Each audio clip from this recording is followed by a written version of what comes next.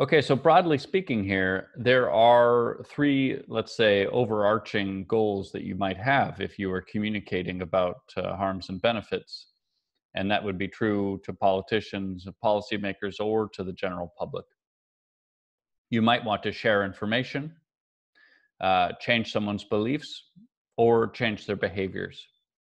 And the key here to recognize is that the kinds of messages that are most effective for one or other of these goals are not equally effective for all goals. So the first decision is to explicitly say, well, what is the goal here? Are we trying to change people's behaviors or have them understand something differently, or just give them information and allow them to use their own values and judgment about whether they want to change anything?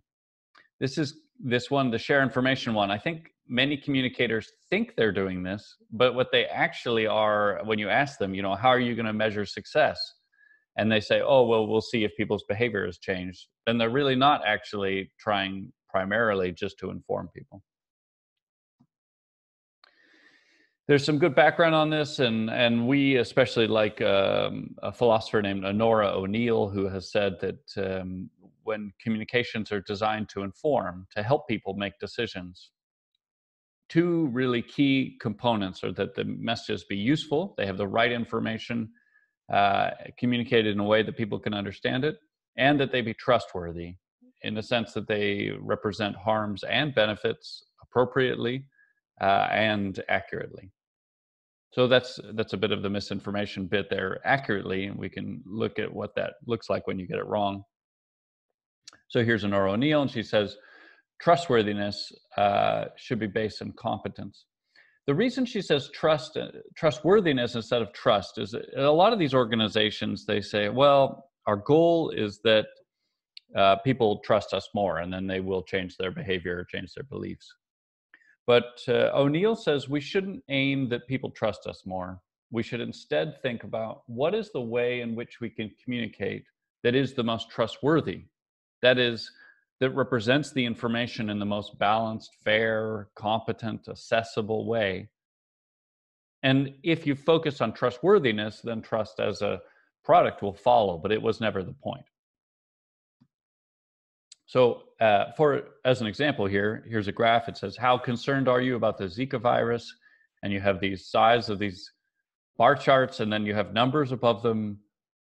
It's not even clear how they could have made this mistake. I mean, it's so bad, really bad. So this is an example of doing it incompetently. It's not accurate. Another thing that she said is that it shouldn't be dishonest. So the mistake we just saw probably was accidental.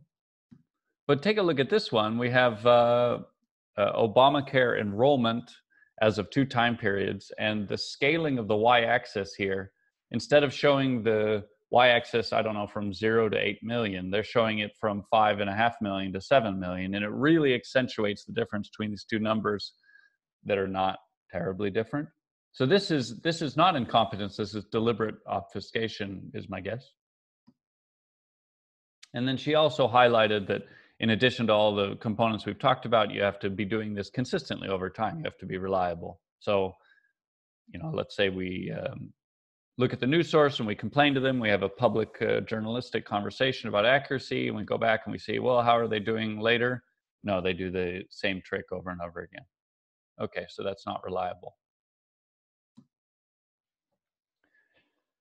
You may remember O'Neill said, well, we need the right information. What is the right information? Well, we always advocate doing elicitation work. You have to ask your audience questions. You can't just assume you know what's best for them and what they want in every way. So you get to know the audience, identify the groups, sample them, qualitative and quantitative kinds of surveys. And you find out what their goals are, what's relevant to them, and what their capabilities are, their numeracy, their graph literacy, their ability to process what kinds of information. And you can use that to craft the most effective messages for informing them. Here's an example of a communication. It says, calls for ibuprofen sales, ibuprofen sale restrictions after a study finds cardiac arrest risk. Okay, so let's see what the risk is. They say this over-the-counter drug is linked to 31% increased risk, with the figure rising to 50% for a particular drug. That sounds pretty dangerous. But one of the key problems when risk is being communicated in public is that these types of risks, shown here, which are relative risks, uh, are often presented without the absolute risks, that is, the base rate, how common this problem is in the population at all. And it can be really misleading if you obscure the base rate. This is because what is risk? Risk is really the likelihood of something bad happening and then how bad it will be. But both of these things can be filtered through a perceptual process. We're more scared of some risks than others. You know, we're more scared of shark attack than heart disease, even though the latter is orders and orders of magnitude more dangerous to us. We're more scared of coronavirus than of climate change, even though the latter is probably going to kill more people even fairly soon. So what we're using with the risk communication is we're going to help perception meet reality with regard to probability and severity. And the relative risks here are obscuring something important. They're obscuring that the cardiac arrest risk is really quite low. So overall chances of cardiac arrest in 30 days, the absolute risk is 1 in 10,000. And then if you have a 31% increase, well, then you get to 1.3 in 10,000. And if you tell people that, they perceive a different risk than they would if you didn't tell them that number. And it makes sense that newspapers get this wrong for a couple of reasons. The first is that just more information is not their preference. They want to keep things clean. Okay, just relative risk, boom. Simplicity is its own kind of master. Another good reason is that newspapers are in the business of selling attention to their stories and engagement. And this story, 1.3 in 10,000, is just not as interesting. But it accurately represents the underlying base rates that people need to understand if they're going to think about changing their own behaviors. Should I take ibuprofen or not? Or they're thinking about changing a government policy or voting for certain things. We recommend strongly always use the absolute risks, not just relative risks, when talking about harms and benefits. Okay, so how would you do this? I just said do it, but let's look at some different techniques. So which of these cancer death rates is higher? 1,286 out of 10,000 or 24.14 out of 100? The quick point isn't which one of these is higher, but that this is difficult. This is difficult even for academics, and therefore we shouldn't expect the public to be very good at this. Compare with a different kind of arrangement with a visual aid. For example, which bowl of these would you like to choose from? On the left, you have 10 balls and one of them is a winner, or on the right, you have 100 balls and 7 of them are winners. Now we can sort of get a sense of the base rate. But even so, 53% pick from the less likely bowl here. So there's still misunderstanding. And the overall point I would say is that when you change the base rate in a comparison, 10,000 to 100, or here 10 to 100, it's really hard to follow. So we also say keep the denominator the same. Otherwise, it's very difficult for people to compare. Another thing we investigate in risk communication is when and how much you can use words instead of numbers. So when we say that constipation is a common side effect, what do people think that means in terms of frequency? Or pancreatitis is rare? If you ask people, these kinds of figures come up. They think that common is maybe 1 in 3 and rare is, I don't know, 1 in 5, 1 in 6.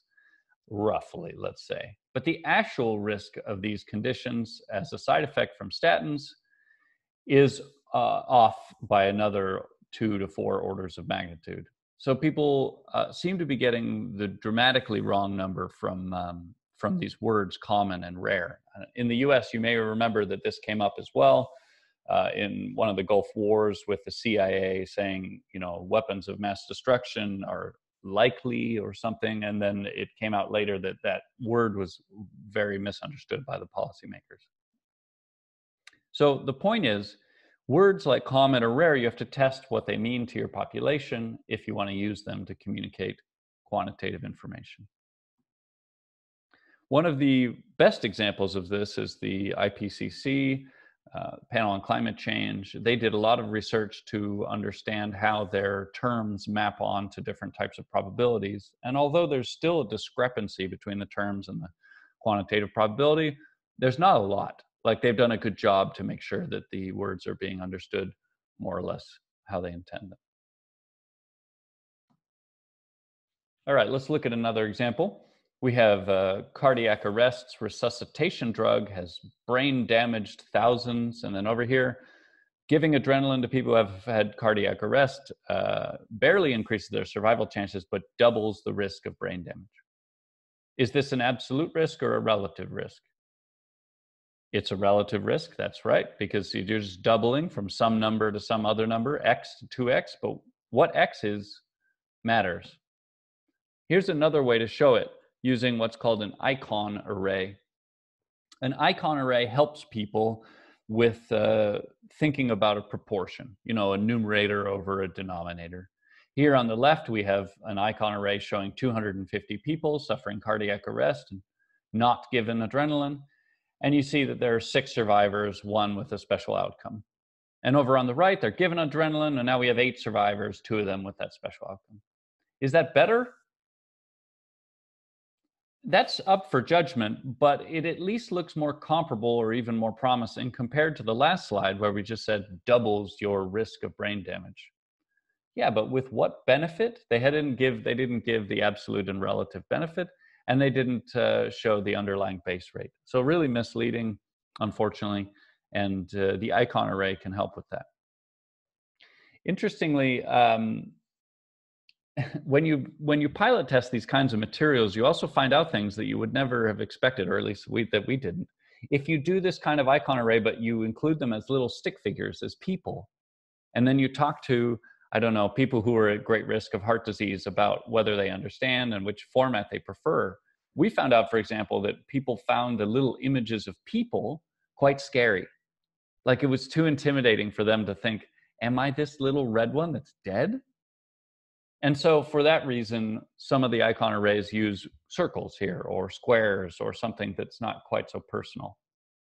And I think someone who works with numbers about death all day might forget that it's quite scary to people. So this is another reason why you have to test your materials. Okay, one of the things that we looked at a lot was breast cancer, and this is proportions of the population that misunderstand the benefits of mammography for improving breast cancer outcomes. So of course, mammography can detect some problems in advance and lead to treatment, but it can also detect things that aren't going to be problems and lead to overtreatment, and it can fail to detect problems. And it turns out mammography is not nearly as effective at reducing death as people think. And so all of these countries dramatically overestimate its effectiveness, but some countries more than others. And if you see, Russia has the most accurate, most realistic impression. Why would that be?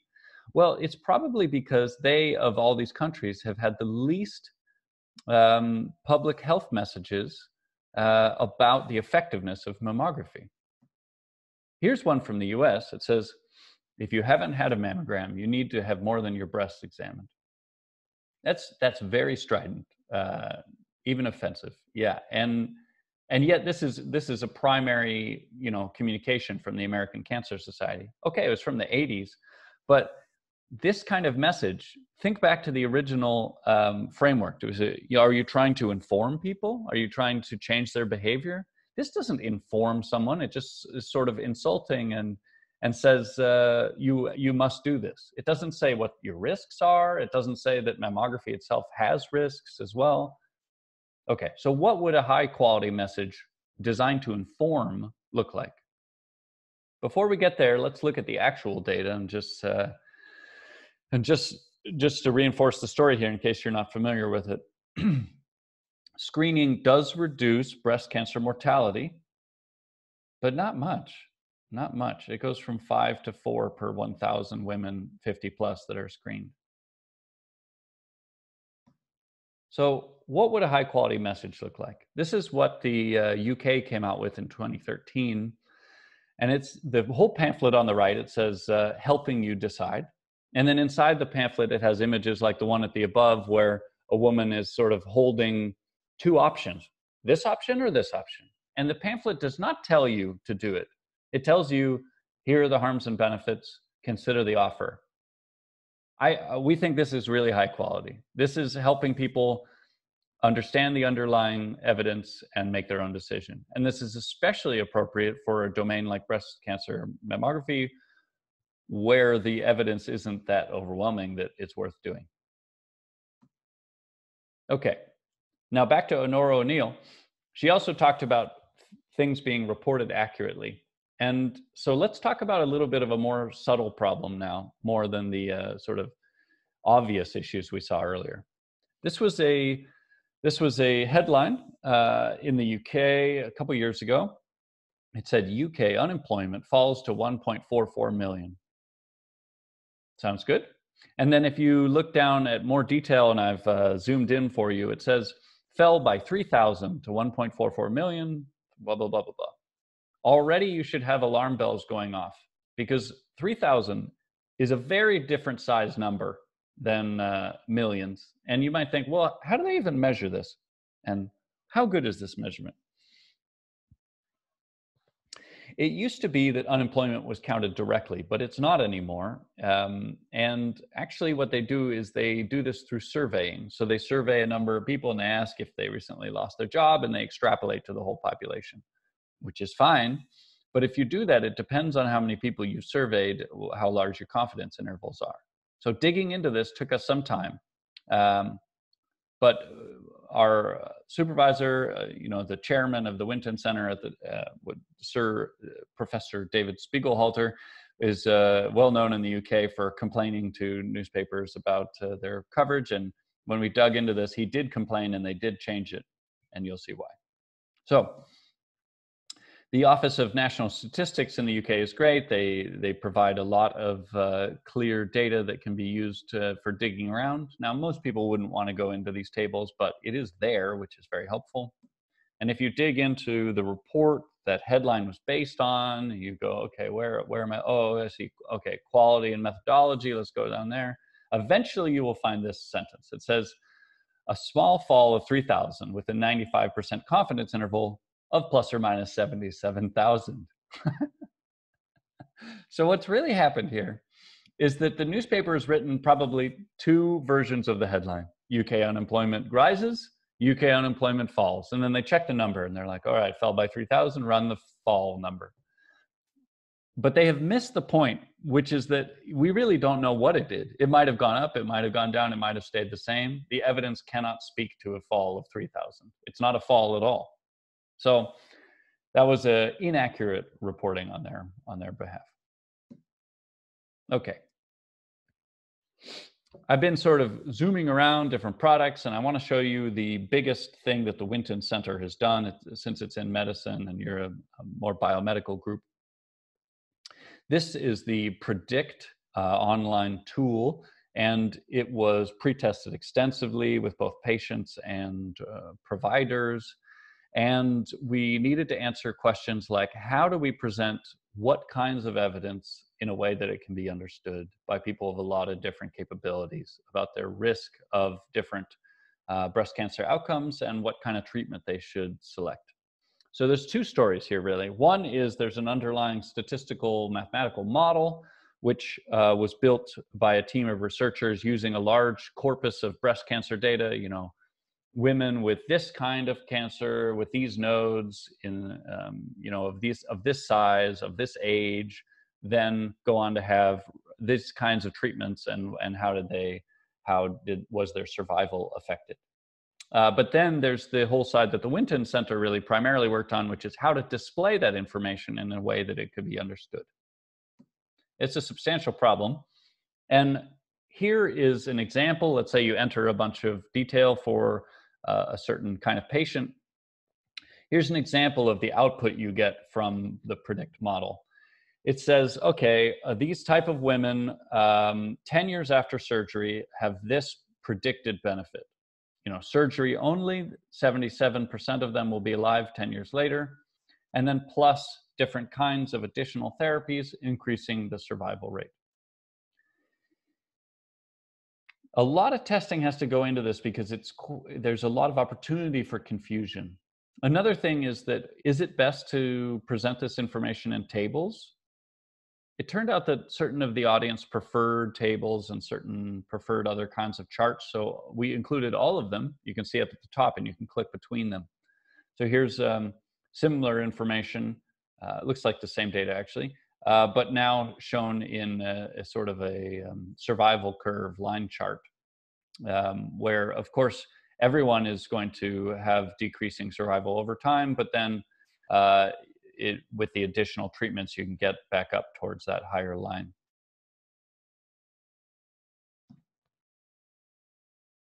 So backing up a little bit, at the Winton Center, I didn't work primarily on medical topics. My main focus was on policy option communication. So for example, when a country can decide, are we going to do this, or are we going to do that? Are we going to have Brexit? Are we going to do single payer healthcare? How do we communicate those complex topics to individuals to help them decide which path to choose? And so this article is one of our most important papers, and it is a series of reviews, essentially, where we looked how are policy options being communicated right now by different groups and governments? What kind of advice is given to people designing those communications? And what evidence do we have that the different formats and types of content are effective at informing people? There's not a lot of guidance and there's not a lot of evidence for effectiveness. So the main thing here was collecting sort of a broad review of how are policy options being communicated. And then we combine that into a synthesis, and we showed that there are 4 key things that make it particularly difficult for policy options and that you need to keep in mind when designing them. And these 4 are different effects on different subsections of the population. So for example, you might have a new tax policy and it has these effects on GDP and this and that and the other thing, but it might have different effects on young people versus old people. And it's important to communicate those differences if you want to be accurate and balanced in talking to those groups about what should serve their own personal interests. But when you start communicating harms and benefits, and then you start bridging them across different subgroups, it gets very complicated quickly, and that is a problem. Similarly, different types of outcomes. You might not just care about GDP, you might care about, I don't know, savings rates or any kinds of other outcomes, long time scales, large uncertainties, and all of these make it more difficult to present the information in a way that is both complete enough and can be understood. So that's what we write about in that paper. Feel free to check it out, it's open access. And I wanted to now bridge into a section of the talk where we're going to talk about these groups called the What Works Centers in the UK. And what they do is there's a bunch of them, there's 10 or so, and they present evidence about different interventions and how effective those interventions are for some outcome, what the quality is, that sort of thing. So this one is for crime reduction. So this is a toolkit that is used by people involved in crime reduction and in policing, but also by other groups and policymakers. And you can see here rows which show different interventions like alcohol ignition interlock, okay? And then you see columns talking about like how effective is it and what's the quality of the evidence and that sort of thing. This isn't our favorite one. I've shown it to you because just to give you the sense of if you were to encounter a website, is it confusing? Do you realize what's going on? You know, you can see there's these little filled rectangles below each rating, and then you have to look over to the left. You say, oh, okay, this is what the evidence quality is for this impact. This is a bit confusing. So I think they're trying to express a lot of information, but probably some things are being lost along the way. What we did last year is ran a 20-minute survey of a bunch of users of these toolkits. So expert users, policymakers, practitioners that are trying to use this information and would be familiar with it in general. And then we also did a sample, an online sample, just of normal people from the adult population in the UK. Fortunately for our results and for the story, they actually perceived very similar things. They wanted the same information, they had the same capabilities, and they preferred the same types of presentation formats. So we can combine most of that. This paper is under review, but you can see our preprint if you want. It's online. And so the first thing is there's lots of different kinds of information that you could present someone about an intervention, such as information about what kinds of evidence is behind it and this and that and the other thing. The lower numbers here are meaning higher priority, closer to priority number 1. And what you see is that 2 of these types of evidence have the highest priority: effectiveness, does it work? And evidence quality, how good is our evidence? And then everything else is secondary. Okay, so that's a clear sign to policymakers then. Those are the 2 things that people want to hear about. What we then did is we looked at the different types of icons that were being used across the different What Works centers to communicate evidence quality and effectiveness. And we thought, some of these might be a little unclear. If you show them without any words, without any format, can people even tell what type of thing these icons refer to?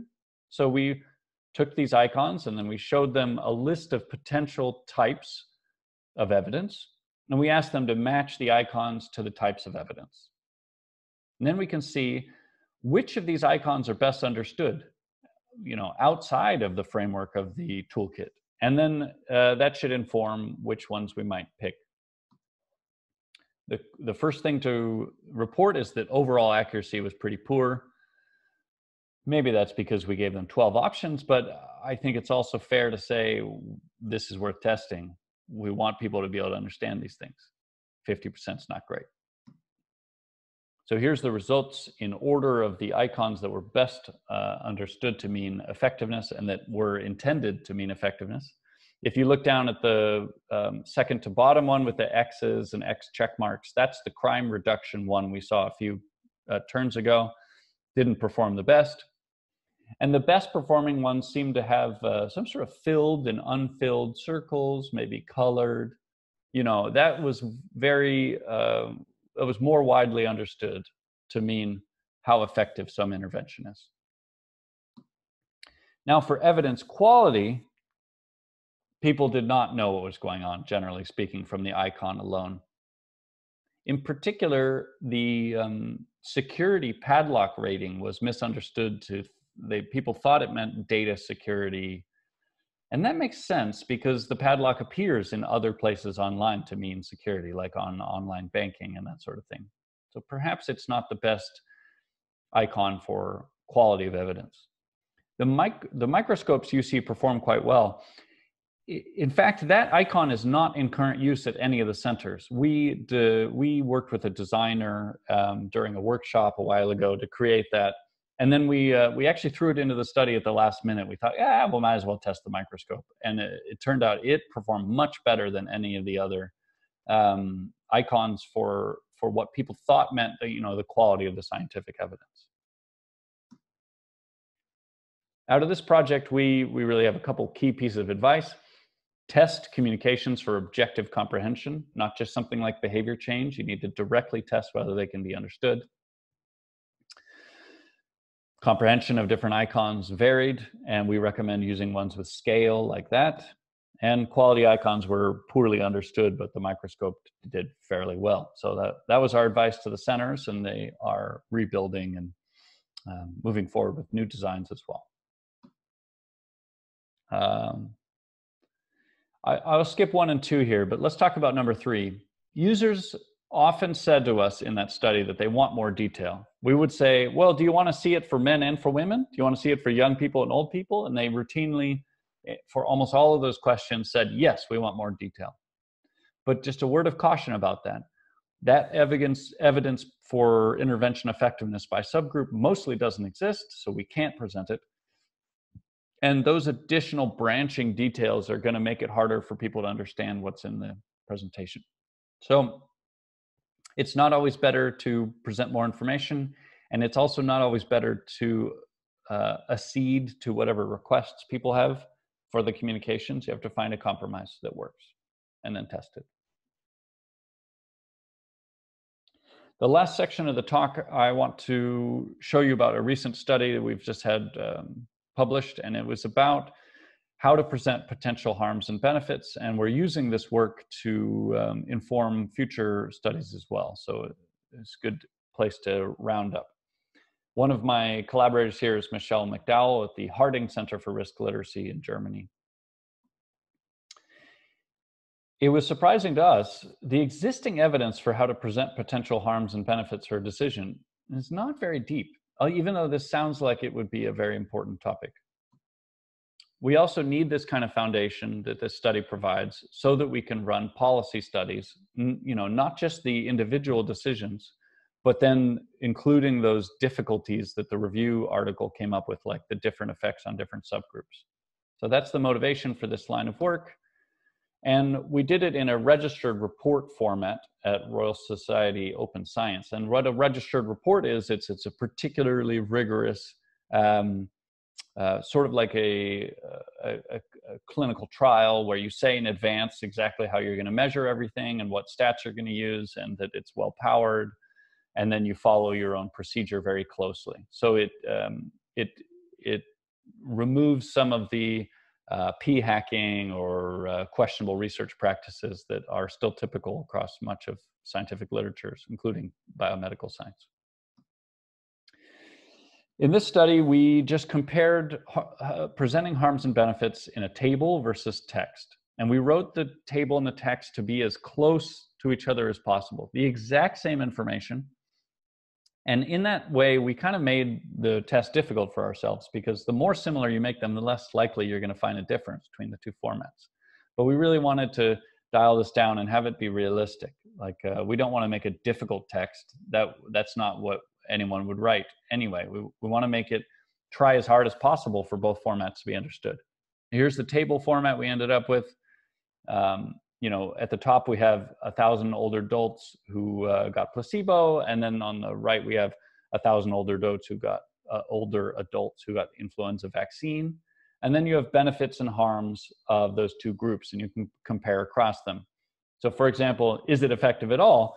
The top row is how many older adults develop confirmed influenza. And in the placebo group, it's 2 to 3 times higher. So it looks like, okay, there's something here. And then this is the exact same information, but given in text format. And it's not for the influenza one that I've just shown you, it's for the other condition, because we actually investigated 2 versions of this study in 2 different domains. We essentially ran 2 studies in parallel, one that was about influenza in older adults, and one that was about antibiotics for ear infection in children. And in each case, there was a table versus text, and people only did one of the studies. Okay. Because we've been exhorting people to do studies on objective comprehension, you have to then develop a test, essentially like in education, asking people what they understood from the information. And we decided that it was more important that they could extract the information than that they could remember it without it being there. So we showed them these questions with the presentations you just saw. They could scroll back up and say, oh, yeah, well, how many in this group, that group, that sort of thing. And some of these questions were about locating numbers, some were about the overall, did it work or not, and then some of them were more general. The hardest questions were calculations. So, out of 100 children who received the placebo, how many had issues with hearing? Almost a quarter, something like that. We had a large and expensive sample for the study because it was well funded. So these are census matched UK residents so that we can generalize to the general population. And we also asked them to give us feedback in open response. And there were some very interesting pieces of feedback, so we were glad that we did that. Not just the closed questions of bubbles, but also they typed some things. And in particular, a common theme was people said the sample was too small to make those conclusions. And that's fascinating, because if you go back and you look at our presentations, this says 1,000 older adults with placebo and 1,000 older adults with influenza, but it's not 1,000 adults actually. This is the studies are much larger than this, and it's from a meta-analysis. But the problem was we didn't show people where the source was from. We didn't explain that this was a compilation of evidence, Cochrane evidence reviews. And then I told you earlier, you need to make the denominator the same so that you can compare across 1,000 here, 1,000 there. But it's not clear to the participants that this is a communication device, not how many people there were in each study. That's exactly the sort of thing you find out when you're testing that you didn't know otherwise, and the mistake we made. Okay. Some people had stress with the difficulty of the questions. Look at this bottom one. It says, lots of people take antibiotics when there's no need to. If info is given like this, it would really make it easier for people to decide whether or not antibiotics are really needed. And they're saying that because the evidence that we presented from the Cochrane and other meta-analyses is pretty equivocal. It's not great. I mean, you should make a decision, a personal decision, basically. And so statements like this we're delight to see. That's exactly what people should be doing, getting the info they need and then being able to make their own decision based on their own values. So we made some mistakes. We didn't include the source. We thought we were going to do a 1-month follow-up, but then we had some difficulty, so we ended up doing a 6-week follow-up.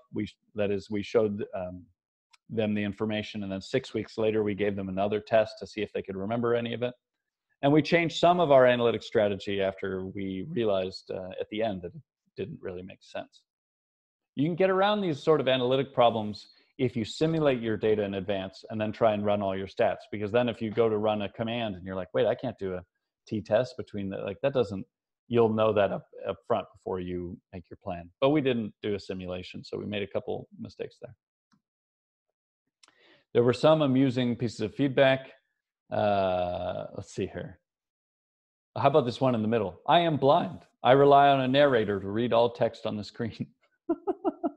This is funny because we showed our our key stuff to them in images. Both the table, all the tables were shown in images. So if they were in the table format, they just wouldn't have got any of the critical information of the study. Sort of thing you would never realize, if they just clicked through the bubbles. How about this one? It's too much to read. I did not read a single sentence. All of my answers are irrelevant. But broadly speaking, out of 2,000 people, most people are taking it seriously. So here's the key results. For some different outcomes, we have comprehension, we have did they decide to get the treatment or not. And I want to say about the treatment decision, there's not a right answer, especially when you have kind of equivocal treatments like these two. There's not a right answer, but it would be useful to know whether a certain kind of format led people to a dramatically different decision. And some of their ratings of the information. Do they feel informed? Were they engaged? It's easier to see this information in graph form, so I'll show you here. Excuse me. This is comprehension of the different formats, and we have the influenza in text message up top, and then the influenza fact box message, and then the ear text and ear fact box. And you can see that both of the fact box conditions are a little bit higher comprehension than the text. Here's the trust in the different ones, and they look fairly similar. We also did an objective measurement of numeracy by giving them a difficult series of questions, like think sort of a SAT math kinds of questions to see whether they're good at numbers. And here you see on the y-axis the levels of numeracy. So 1 is the worst and 4 is the best. And now we're looking on the x-axis at how much they comprehended the message. And we see that numeracy 2, 3, and 4 have pretty similar comprehension. 4 is a little bit better. And then people with the worst numeracy have not as good comprehension. There's 2 potential reasons for that pattern. One is the sort of, as theory would suggest, people that are not as good at numbers in one domain won't be as good in another. But there's another thing that one should consider with giving people difficult tasks online and paying them not very much, is that the same people who probably just drifted through like click, click, click, click, click, like not caring very much, are going to do bad on both of these tasks as well. Well, we can look at that in another way. We can look at their level of education achieved, and we see a similar pattern. And so this lends a little bit more credence because these people are presumably not referring to their education level in a lazy way, like they would maybe skip some math questions or not try that hard. People who had less education understood the information less, but not that much less. You might ask yourself, well, is the fact box relatively more effective for different levels of education? And that's what's shown here. And actually, it looks helpful across all levels, which was a great surprise to us. A clean response. And these 2 graphs show the same thing. You're just reversing what's in the legend. Some people prefer to see them in one format versus another. And here's those same sort of results, but for numeracy levels. Is the fact box better than text, even for people who aren't very comfortable with numbers? And the answer is yes. Tables are better than text, even for people with low number of ability and low education. So that's great. This is important because sometimes you can summarize information in a way that helps the overall population, but might make it harder for vulnerable groups. And that's worth testing. Okay, so it worked. We have a effect size here of Cohen's D.4, and that's pretty big for psychology, so large here. We have some ceiling effects on comprehension. The test is maybe not quite hard enough, but we didn't want it to be that hard. We wanted it to be realistic, something that they might actually need to know in a doctor's office to make a decision. And the last point here, the ease of the registered report, just that it is a great format. I really enjoyed running the study in this format because we submitted the entire methods to the journal, before we even ran the study. The journal reviewed it. We got reviews back and they said, how about you change the design in this way, that way? And we thought, yeah, that's great. Thanks very much for the feedback. We'll do that. Then they said, great. And we accept your paper for publication. Go run it. And then it was regardless of the results, they were going to publish it, which is exactly how science should be. I can't control the results. I can only control how good the methods are. And that conversation with the peer reviewers, it was so collaborative. They were there to help. They weren't trying to just knock down the study because we hadn't done it yet. So they were helping us craft it into a stronger form. Really nice experience. Less stressful to analyze the results because it didn't matter if it was significant.